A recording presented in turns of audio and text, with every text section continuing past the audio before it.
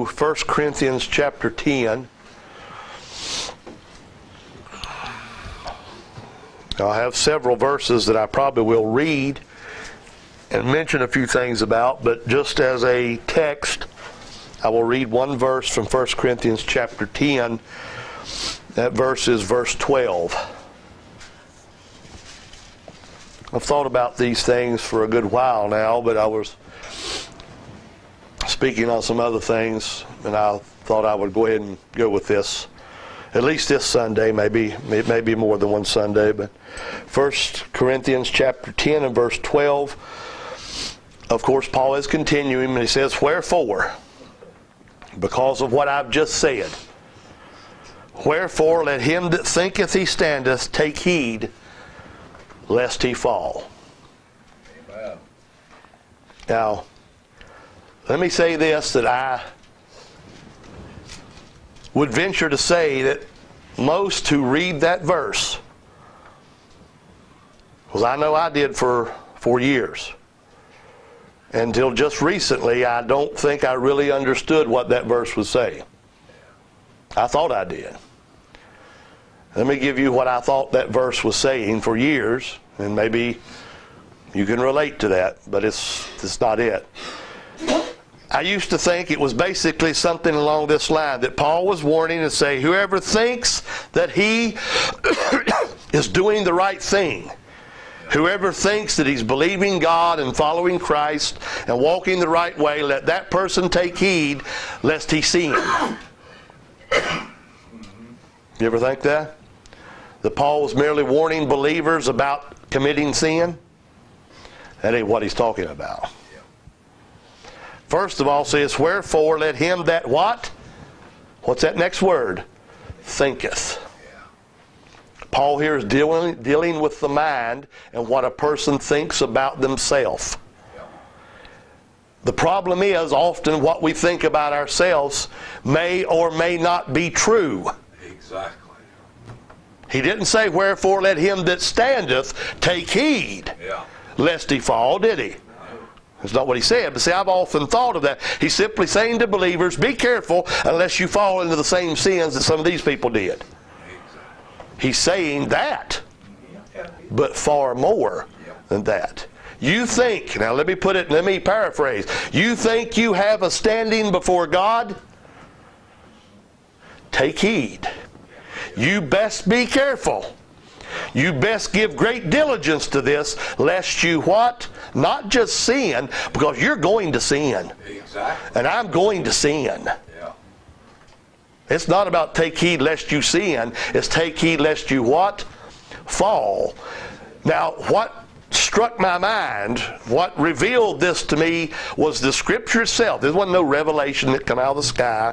I woke up one morning and all of a sudden got it. That's what a lot of people talk about when they talk about I got this by revelation. A guy just wrote me that here a few weeks ago. I believe the sovereignty of God just like you do, but I got mine by revelation. I should have immediately, a red flag should have flashed up, and I should have left it alone. I didn't. So for 2 weeks I dealt with it until finally I just quit dealing with it. No, there's one place this word is used in this same chapter that lets us know what he means. Wherefore, let him that thinketh he standeth, you best take heed, lest you fall. Look at verse 8. Neither let us commit fornication, as some of them committed. And he means exactly what he means there. Yeah.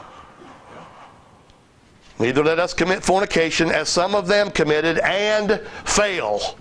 Same word. Just it's spelled slightly different because it's in a different tense. He's talking about something that's already happened, when in verse 12 he's warning about something that might happen, could happen, but it's still the same word.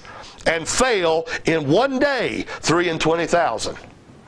What does it mean, fail? You go back and look how they fail. They fail under the judgment of God Almighty. Yes, sir. As a matter of fact, their friends and neighbors took a sword to them and slaughtered them. Now you think about that. Yes, sir. No, what he says, wherefore let the person who thinks he stands. You think you've got something from God, you best take heed lest you what? Fall. Yeah. That's what he's talking about. Now, first of all, there are four things I want to try to give. I don't know if I'll get through these this morning or not. First of all, ignorance and grace are incompatible. That's right. You hear what I said? Ignorance and grace are incompatible. They don't go together. That's right. Thank God, God's grace does not depend upon our lack of ignorance. Yeah. Amen. Okay? Yeah. Don't get me wrong here. God's grace is not dependent upon my knowledge or my understanding. But, again, I say, ignorance and grace are incompatible. Why do I say that? Because look at how he starts at least this chapter. Yeah. Because he says moreover. So now I'm going not necessarily on to something else, but I'm going to add now to what I've just said. Yeah. Moreover, brethren, I would not that ye should be ignorant. Amen. Right? Yeah. This is, while it may not be a phrase often used by Paul, it is still a phrase common to Paul. He did not want God's people to be what? Ignorant. Ignorance and grace are incompatible. I don't want you to be ignorant, but sadly, I'm afraid a lot of God's people are ignorant about a lot of things. Now, there are varying reasons why that's so. But one of the main problems is because preachers, those who've been God Almighty's called to preach, refuse to even talk about some subjects. Yeah. You're right. Or they play games with some subjects. Or they just tiptoe in some subjects and then they just let it go. Because after all, don't you know, we preach Christ and Him crucified. We do preach Christ and Him crucified, but that includes every subject of reality in this world in the hearts and minds of men. Yes, sir. Free grace instructs. Look at it. You know this, Titus chapter 2. You know, there is this, people don't, I've not heard preachers say this.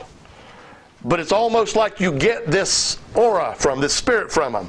Well, we're just going to preach the gospel. God Almighty is going to save people by that gospel, and that's all we ever do. Is we just preach the gospel. We preach the gospel. And then God will teach them everything else. I've almost heard it said almost that way. Yeah, you're right. Let me tell you something. The gospel is the message, but it includes the truth of God in all things. Amen. Titus chapter 2, verse 11. For the grace of God that brings salvation. So what kind of grace we're talking about? Yeah. We're talking about the grace that brings it, not offers it, not makes it available, that brings it. And I'm not even dealing with that. We've dealt with that here for 20-some years. Earl Cochran dealt with that to this group of people even before that. I'm not going into that this morning. For the grace of God that bringeth salvation hath appeared to all men. And what does it do? It teaches. Yeah. Amen. Instruction dispels ignorance. Yes, sir. The only reason it wouldn't is because people are rebellious to the instruction. Yes, sir. Now, there may be teaching, and some people still remain ignorant, but that's because they're rebellious to the instruction. You're right. That's it. For the grace of God that bringeth salvation hath appeared to all men, teaching us that what? Denying ungodliness and worldly lusts. Yes, sir. Does it say that or does it not? Yes, sir. That's what it says, doesn't it? And this is the grace of God. This is that glory of God that we preach concerning the gospel of Christ. His grace. And what does that grace do? It teaches us some things, doesn't it? It teaches us that denying, now not denying that it exists. That's not, we're not talking about sticking your head in the sand. I'm not talking about being an ostrich. No, this is talking about rejecting it. Exactly. Denying ungodliness and worldly lusts. We should live soberly. And that means in any sense. Yes, sir. Now, I've said a lot of things here before, and I've mentioned about wine or beer or liquor or whatever, and the scripture says temperance in all things. But let me tell you this, if you can't be temperate, you know what you better do? You better leave it alone. Amen. Exactly. Yeah. If you can be temperate, then be temperate. But if you can't, you best set it aside. Yes, sir. You know why? Because all drunks will have their place in the lake of fire that burns with brimstone. Well, that's what the book says. Yes, sir. Does it not? Yeah. And yet you got some preachers who, when you hear them preach, it's almost like the only real trouble out there is self-righteous religion. Let me tell you, morality will not get you to heaven, but immorality will damn you. Yeah. Exactly. Yeah. That's what the Scripture teaches. Morality will not get you to heaven, but immorality will damn you. That's what it says. Yeah, I could take time and we could read verse, Mason, after verse after verse. It says, be not deceived. Those that do such things shall not inherit the kingdom of God. And it gives a list. Yes, sir. It's a black and white list too, David. Sir. Yeah. It's a list. You know, it's not a gray list. That we should live how? Soberly and what else? Righteously and godly. Where? In this present world. Looking for that blessed hope and glorious appearing of the great God and our Savior Jesus Christ, who gave himself for us that he might redeem us from all iniquity. And that's the gospel. Joe just preached it. But what else? Yes. Is there something else to the gospel too? Sure. Oh, you bet there is. And purify unto himself a peculiar people. What? Zealous of the right way. Zealous of good works. Amen. And then Paul tells Titus, and in thus turn telling me and Joe and any other man in that called position, these things speak and exhort and rebuke with all authority. Don't let anybody despise you for it. Amen. Isn't that what he says? Amen. So then Paul says, wherefore let him that thinketh he standeth take heed lest he fall. Let me put it another way. Be careful. Be careful that you're not what you think you are, or that you are what you think you're not. Be careful. Be careful.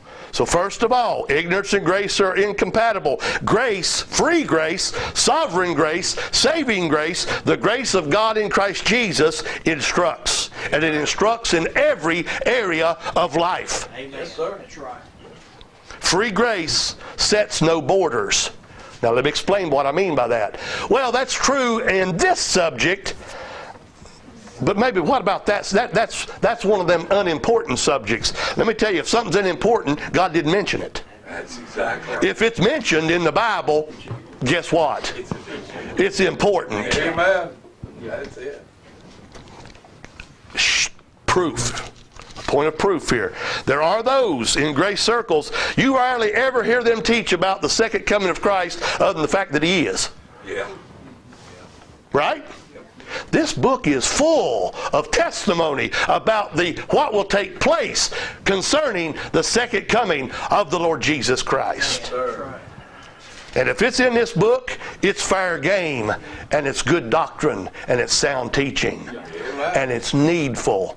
Look, 1 Thessalonians chapter 4, you know it, verse 13, but I would not have you to be ignorant, brethren, concerning the gospel.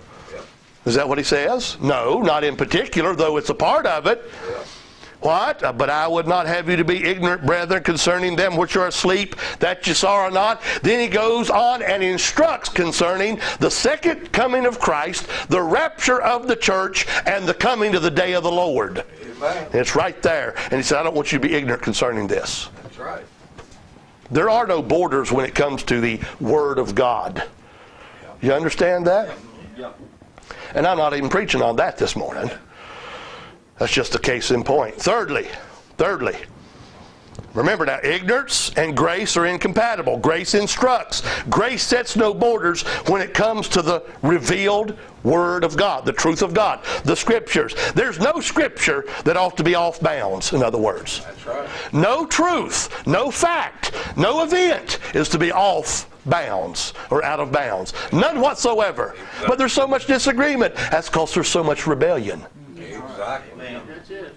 That's all it is. It's rebellion. Because there's so much rebellion amongst us, Exactly. God's people. But thirdly, under this heading, ignorance is destructive to the soul. Yes. You hear what I said? Ignorance is destructive to the soul. Romans chapter 10. Brethren, my heart's desire and prayer to God for Israel is that they might be saved. Yes, sir. Well, I thought the church was Israel, so they're going to be. So what's Paul talking about there? Yeah. See, don't be stupid. There you go. Yeah. I would not have you to be even stupid, brethren, let alone ignorant. Exactly. Brethren, my heart's desire and prayer to God for Israel is that they might be saved. For I bear them record, they have a zeal of God, but not according to knowledge. For they being what? Ignorant. Ignorance can be damning. Yes, sir. You see that? For they being ignorant of God's righteousness and going about to establish their own righteousness have not submitted themselves unto the righteousness of God. And I will add this one other thing. A little leaven leavens the whole lump. Yes, sir. Yeah. When a man is wrong on one subject, it will eventually lead to error in every subject. Yeah. In some way, some form, or some manner. You must think you're right. Yeah, I actually do. I actually do. Because that of which I do try to speak, I know it's what this book is teaching. If there are things I'm not sure of, I stay away from them. You understand what I'm saying? I've had people ask, what's the unpardonable sin? All I can say is what is in that book. That's it. I don't know much about the unpardonable sin, and I pray God I never do. Amen. That's right. You hear what I'm saying? You better pray God you never do either. Because if you commit that sin, guess what? It's unpardonable. That's what he said. You're a goner. Well, how do I know if I committed that one? See, that's what we want to do. Now, here's the second point. Earl used to say this, and it took me years. I had to learn it the hard way because I'm an idiot. We want to walk as close to the pit. We want to walk as close to the precipice as possible. And just tell me, how far can I go without falling in? Exactly. He used to warn about that all the time. What ought we to do? Run from the pit. Amen. Amen. Stay away from the precipice. Don't try to play around the ass's den yet, because it ain't time. Exactly. You got it? Well, I thought this was the kingdom. Not in everything it ain't yet. We've been translated into the kingdom of His dear Son, but the kingdom is not here yet, but it will be one day. You play on the cockatrice's den, I said ass's den. You play on the cockatrice's den, guess what? You're going to get bit. You try to lay down with a lion right now, guess what that lion's going to do? Yeah. He's going to devour you. That's exactly right. Right? Yeah. It's just the way it is. Now go back to 1 Corinthians 10 again. Ignorance is the avoidance of difficult realities. That's what ignorance loves to do. Yeah. It avoids the difficult realities. And Paul starts with a difficult one. Think about that. Let's read it. Look at it. Verse 1 of chapter 10. Moreover, brethren, I would not that ye should be ignorant how that all our fathers were under the cloud. Yeah. Yeah. Now what cloud is he talking about? That cloud of protection. Yeah. Right? All of them were under the cloud. Yeah. And all passed through the sea. Amen. Dry shod. Yes, sir. They all did. Amen. Right? Yes. Every single one of them. Yep. And were all baptized unto Moses in the cloud and in the sea. Yeah. Do you see that? Yeah. But even stronger, and did all drink the same spiritual drink, for they drank of that spiritual rock that followed them, and that rock didn't signify Christ. It didn't typify Christ. It was Christ. Amen. People use the word theophany. That is a pre-incarnate appearance of God. And there were those, I don't know the exact word, but this was God appearing as a rock. Yep.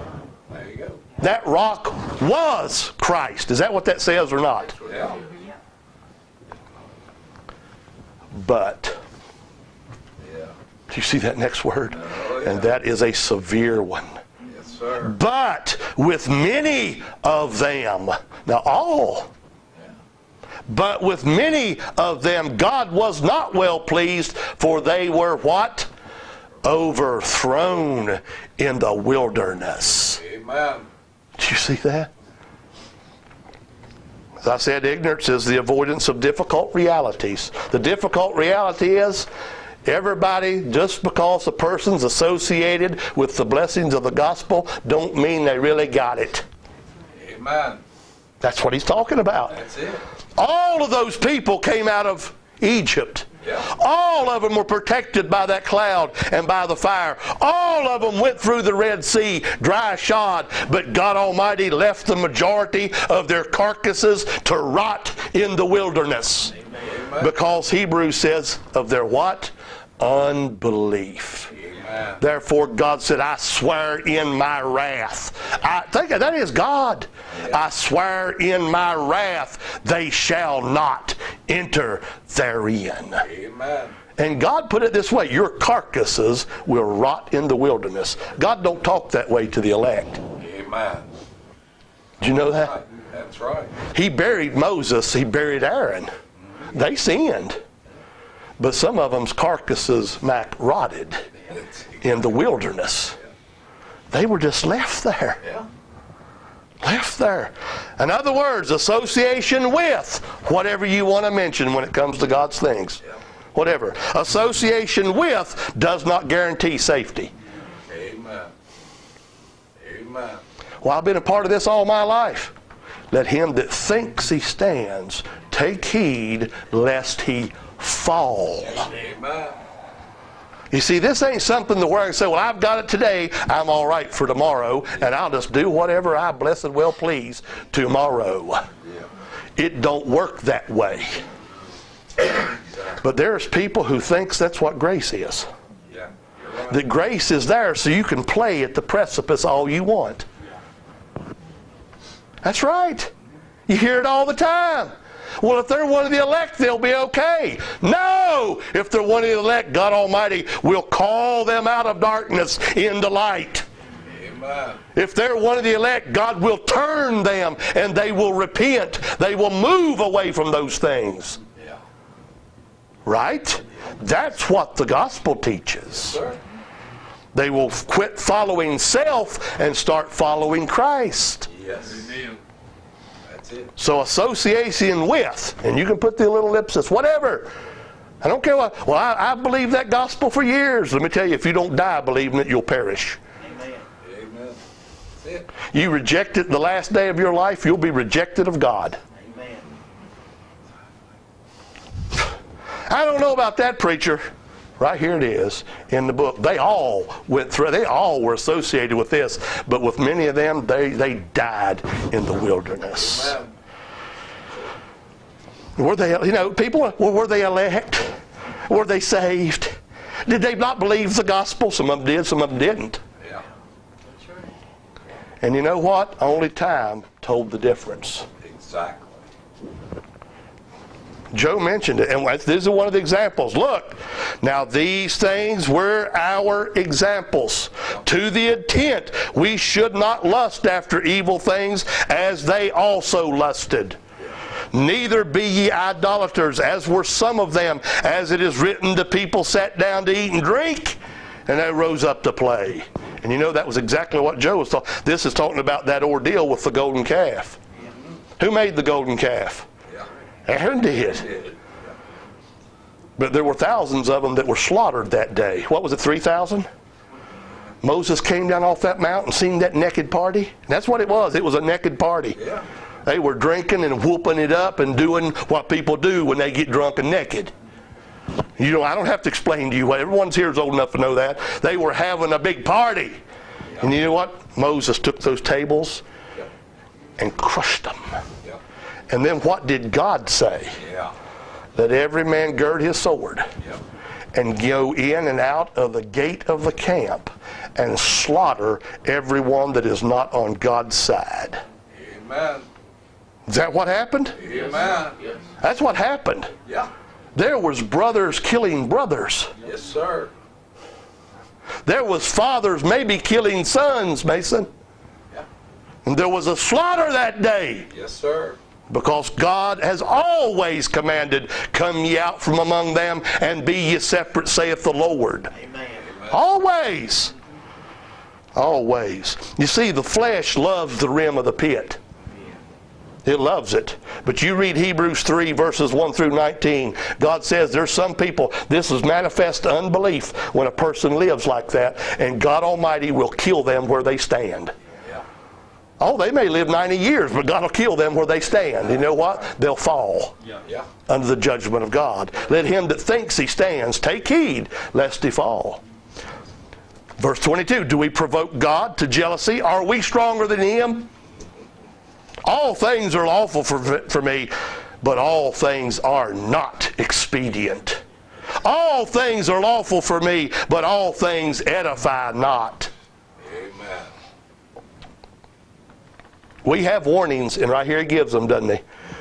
Neither let us commit fornication, as some of them committed, and fell in one day 320,000. There was another 1,000 that died the next day. The Old Testament says 124,000. Some say, well, this is 123. There's a discrepancy. Don't be stupid.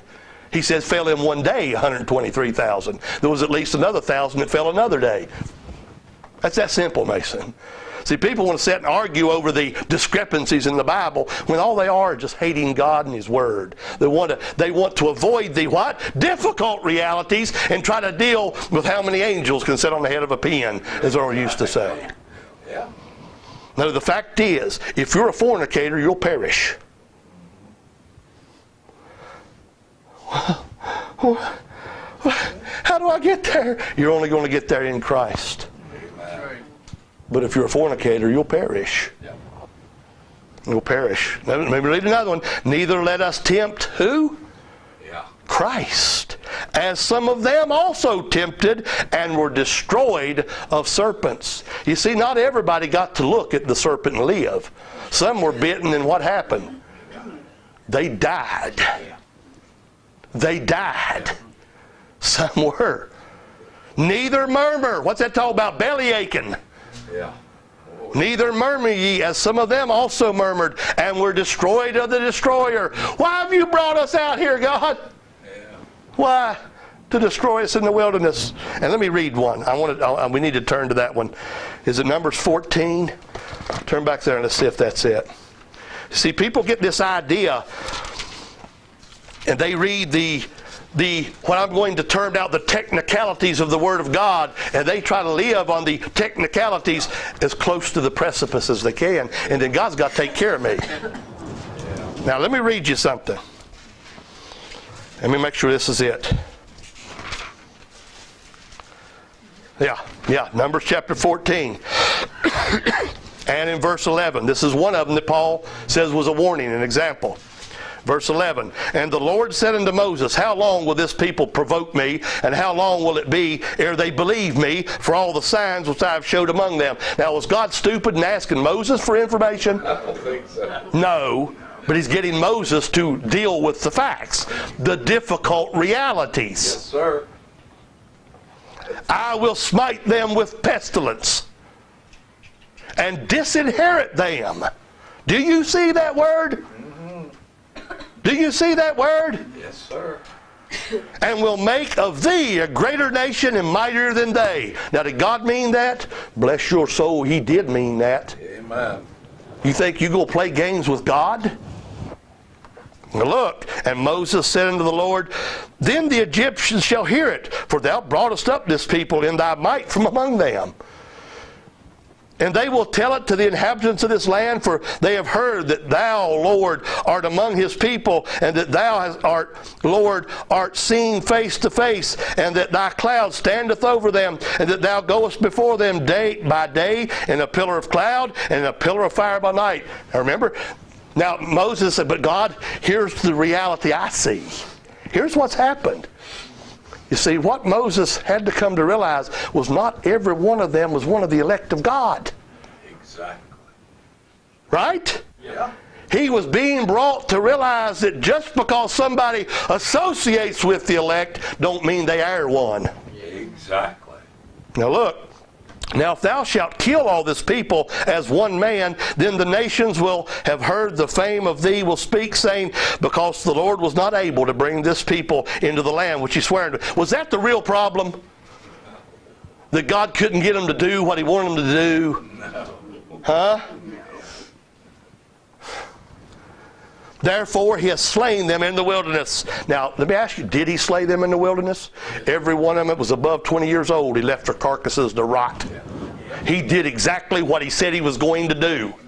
So don't think you can play games with God. Don't think you and I have it so figured out. I'm going to hold God to account. No, you ain't. He holds us to account. Amen.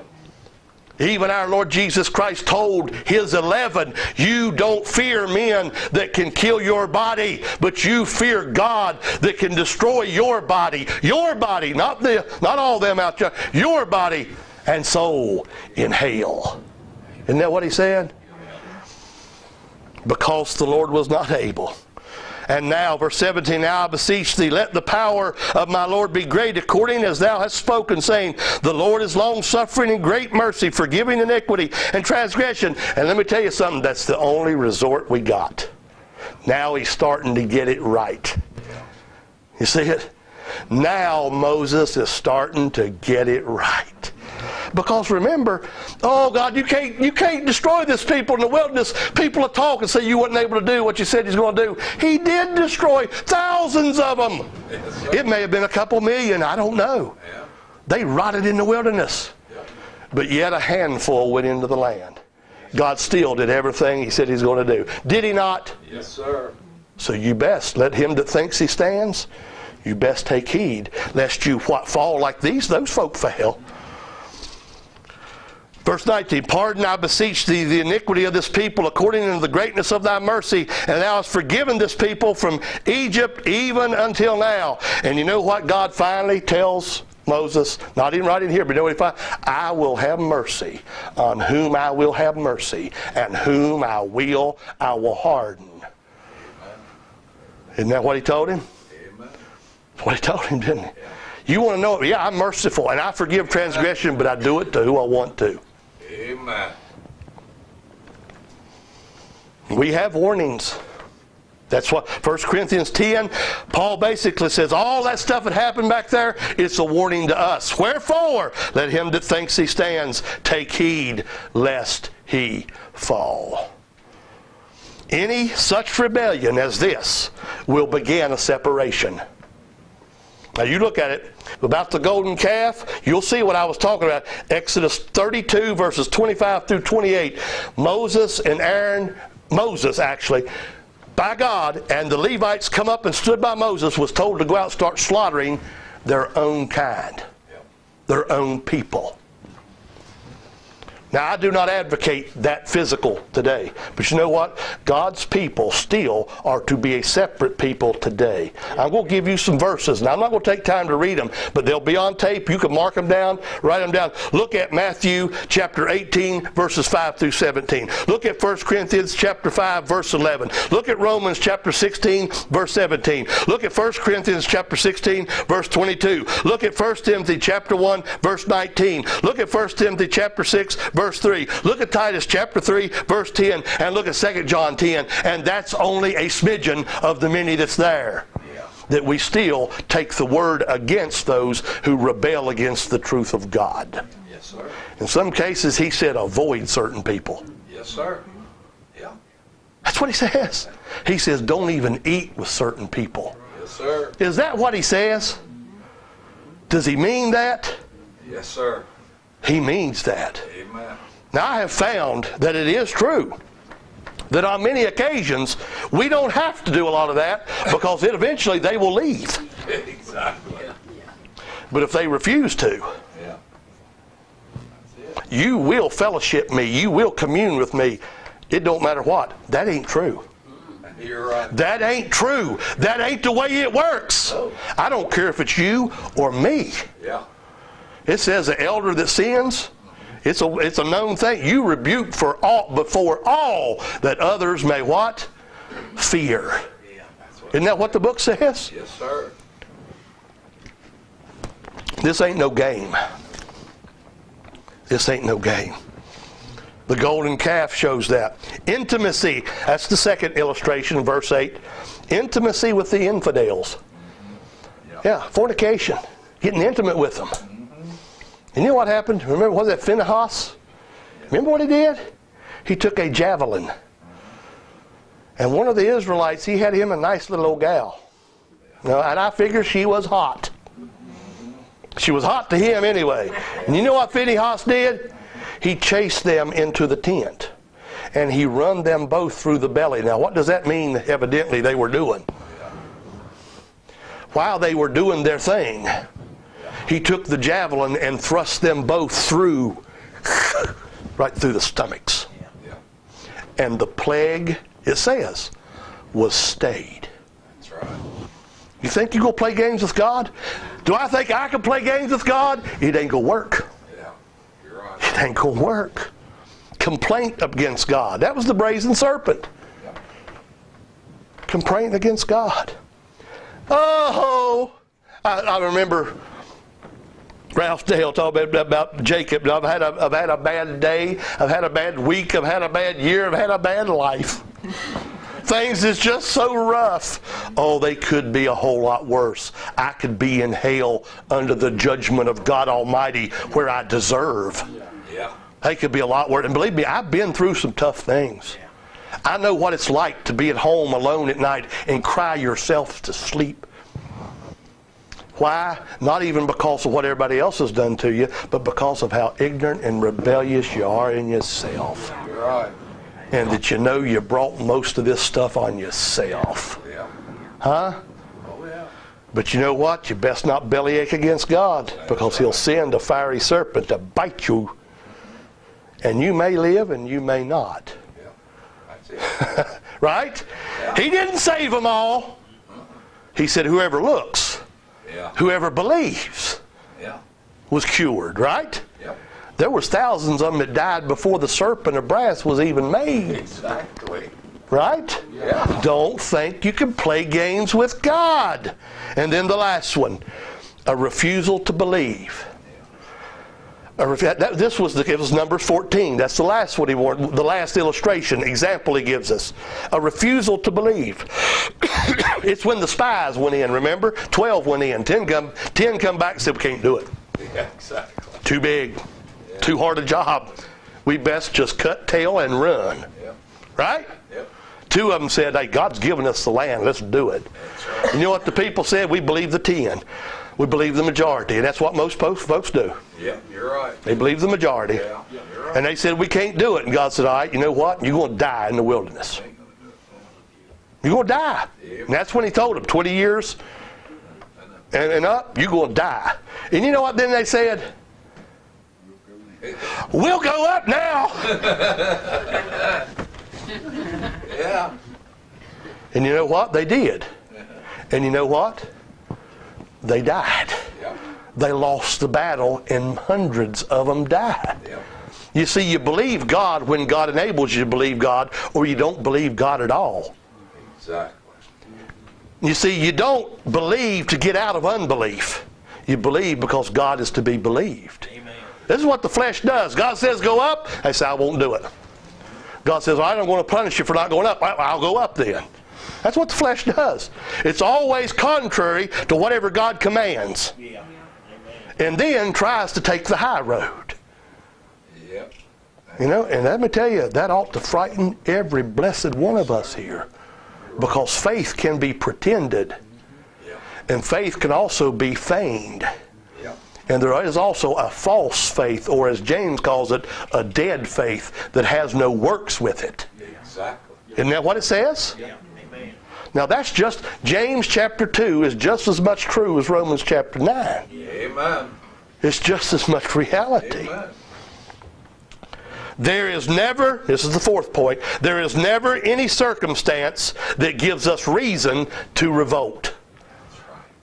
To revolt. Because that's what this was. It was revolting. It wasn't just a fall, a sin. It was revolt. It was unbelief. I will have my way even if it hair lips God. And then God's got to be merciful to me because He said He'd be merciful. Oh, has God showed you your name in the book? Exactly. Then what have you got to go on? Exactly. Right? You best fear God.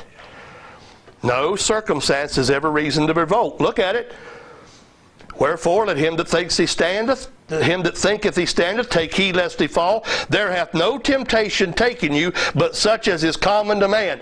Don't ever think, but ain't nobody been through what I've been through. You're dead wrong. You're not that special that God has to teach you alone that way. There's been thousands of others that's been through the same exact thing. Oh, but if you was where I would, if you was where I'm at, you'd do this or you'd do that. Stop basing truth on ourselves. Stop trying to justify God's truth based upon your reality. Base it upon the reality. There hath no temptation taken you, but such as is common to man. But God is faithful, who will not suffer you to be tempted above that you're able, but will with the temptation also make a way of escape, that ye may be able to bear it. Wherefore, my dearly beloved, do what? Get right up as close to idolatry as you can. Just don't mess with it. Is that what he says? What's he say? Run from it. Right? Flee from idolatry. And I figure that includes everything else. The fornication, the griping, the tempting, and everything else, don't you? Run from it. Run from it. There is never any justification to fall. No, not to fall. Now, sin, yeah, you'll sin. And you know why? You know what? There is a reason for sin. Because you and I are that bad. Yes. You understand that? We're that bad. But there's never any reason to what? Fall if you're one of God's. Fall. What's that mean? To revolt against God. Remember what Paul said in Hebrews chapter 10? And I want to read it because I'll misquote it. Sure enough, Hebrews chapter 10, last couple verses, 38, 39. Now the just shall live by faith. No ifs, and it's not the just might. They do on occasion. They do at times. Now the just shall live by faith. But if any man draw back, my soul shall have no pleasure in him. But we are not of them who draw back, what? Unto perdition. That's the actual fall, utter ruin. But of them that what? Believe to the saving of the soul. As a believer, you not might fall, you will fall. But you will not fall into what? You will not draw back into what? Utter ruin. You can't. If you're one of his. If he's called you out. But if you're not, what? Let him that thinketh he standeth take heed lest he fall. You see, this book does not give us the names of those who are the elect. It gives us the character of those who are the elect. That's it. Yes or no? Yes, sir. Yeah. So here's the question. Does my character meet the muster? I realize that's scary. But it's meant to be. That's it. It's meant to be the very thing, Joe, that keeps me, when I start approaching the precipice, the very thought that the precipice will damn is one of the things, Joe, that causes me to start saying, whoa, wait a minute. Whoa, wait a minute. You see, the only answer when you've fallen, and I mean by that sinned, and you think, well, am I one of God's or not? Have you ever felt that way? If you've always been sure, I'm afraid you're probably not. That's it. I'm not being mean. I'm telling you the truth. If you never doubted, then you've never really been anywhere, or you're probably not called of God. Because let me tell you something. We are so corrupt. The fall of the righteous. So he says, what is it? Fall 7 times. He will not be what? Utterly cast down. What do the wicked do? They fall into perdition. They both fall. And the fall in the beginning, I've said this over and over, and I know some people haven't got it yet. Why? Because I see them right up there playing around the precipice. That's why I know they ain't got it yet. The fall in both looks just alike when it first starts. Right? The difference is the end game. Exactly. That's what it's all about. I mean, Aaron was right there. He made the golden calf. Yeah. Yet God spared him that day. Yes, sir. When 3,000 died by the sword from the hands of their brothers in Christ. Or brothers, I should say. Right? Yeah. Now, that's not fair. It's grace. Amen. That's grace. And you never, ever can demand God's grace. Amen. All you can do is plead for it. Beg for it. Cry out for it. Believe God for it. Amen. The only answer is to cry out for mercy. And isn't that what Moses did on almost every occasion, wasn't it? Cry out for mercy. You see, there is no hope for continual defiance. That's right, folks. Don't play games. If they're one of the elect, boy, they'll go. No, wait a minute. There is no hope for continual defiance. Proverbs 29. Look at it. I know some people say, well, how does that fit with election? Quit trying to make it all fit and bow to what the Word says. He that being often reproved hardeneth his neck shall suddenly be destroyed, and that without remedy. There will be no grace there. Is that what that says? That's what that's teaching. But at the same time, go back to Hebrews 10, 38 and 39 then. The just shall live how? By faith. Even when you sometimes find your actions failing, guess what Christ said about those he gave faith? Huh? Peter, you're going to deny me 3 times. He didn't know it, but he's going to curse and swear one of them. I don't know the so-and-so. But he said, I prayed for you that what?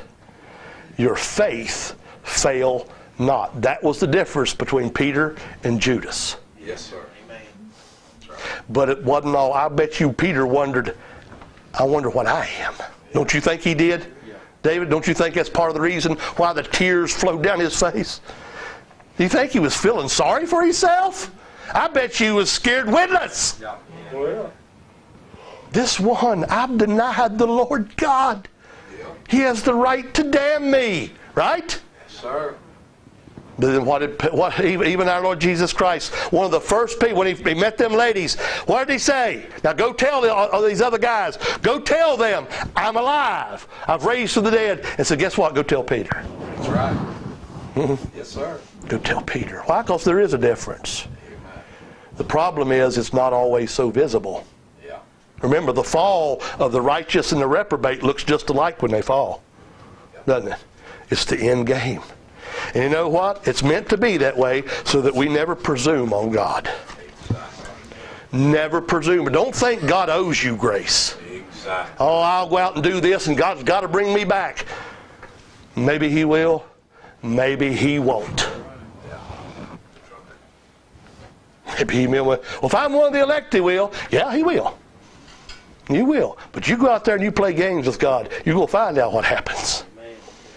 Think about, I know David, you look at David seeing that woman, he thought, boy, oh boy. And let me tell you, David's life was full of misery from that point, King David. From that point on, he's seen family members begin to revolt against God, and he's seen everything begin to fall apart. And you know what, Mason? Even the kingdom, especially building a temple, he wasn't allowed it. Yeah. Right? That's right. Now, is that the way you want to live in this world? Go play by the precipice. Yeah. Right. Go play by it if you want to. See what happens. Yeah. You may be okay. God may draw you back. Or guess what? He may push you in and damn you forever. Father, make these things real to our hearts and minds and our souls. May it be that we believe you, not presume on you. I ask it in Christ's name. Amen.